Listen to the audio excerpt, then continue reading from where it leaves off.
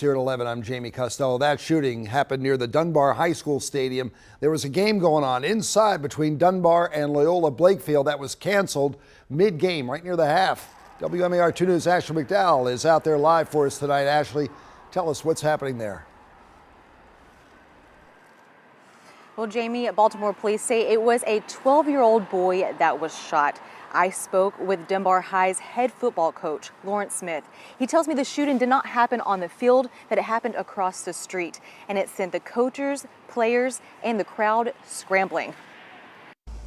It was just before halftime at the game between Dunbar High School and Loyola Blakefield High School when gunshots were heard. We were in the middle of the game, great atmosphere, good first night of the season, and we heard gunshots. And then everyone just started running, and naturally the players got down on the field and everybody started running on the field. Baltimore police say it was a little after 7 when the shooting happened. Officers immediately located the 12-year-old boy.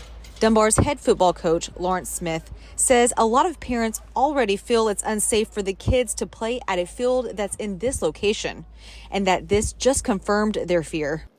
I always have to talk to a parent about when I want their kid to come to Dunbar, and when I want their kid to come to Dunbar, and when I want them to play for me at Dunbar.